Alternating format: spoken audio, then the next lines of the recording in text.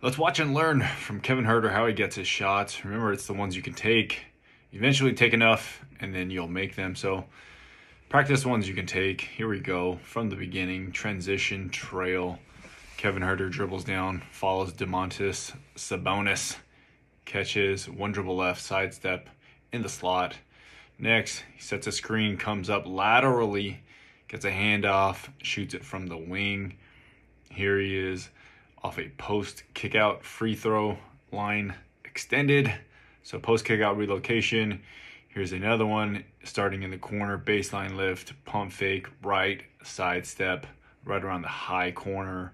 Here he starts on the wing, shifts over, perimeter shift, one dribble right, sidestep, shooting at the wing, coming off another handoff, one hop footwork, shooting at the wing. Here he comes, setting up on the slot, giving a nice little push-off to get open. One dribble, 1-2, follow through, shooting at the wing. And then here he is on his last one, coming off a zoom action. Quickly to the corner, little space, rising up and shooting. So if you're out there learning how to score more or shoot better, you have to, one, learn how to move off of other players that are willing to play make for you. Use screens to get open. And as you can see from his 8 triples, he rarely uses more than one dribble.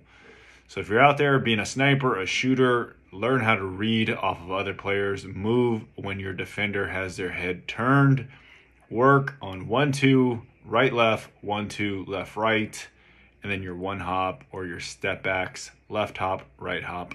If you get really, really good, I would add the single leg stuff, left only, right only. But here you go, one of the best shooters, Kevin Huerter, showing you how it's done. Go practice the ones you can take, shoot enough takes, and eventually you'll make them. Until next video, take 14 minutes, 24 seconds, or 1% of your day to get better. Peace.